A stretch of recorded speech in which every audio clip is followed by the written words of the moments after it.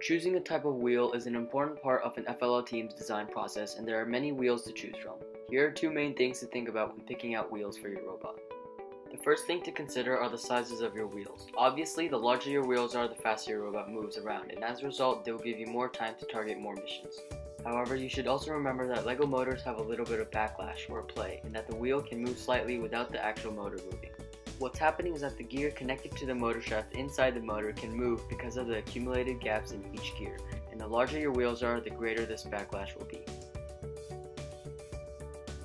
As a result, large wheels will be less consistent than smaller wheels. Now, the differences in this demonstration may seem small, but they will accumulate and you will see a greater inconsistency in a long run. The second thing you should think about are the thicknesses of your wheels. I recommend using thinner wheels because they will not make your robot unnecessarily bulky.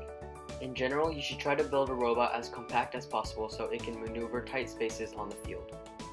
To summarize, if you want a robot that can get from point A to point B as quickly as possible, then motorcycle wheels are your best option. It will allow you to build small, compact robots, and the slick tread pattern will not cause your robot to shake or vibrate unlike other treads.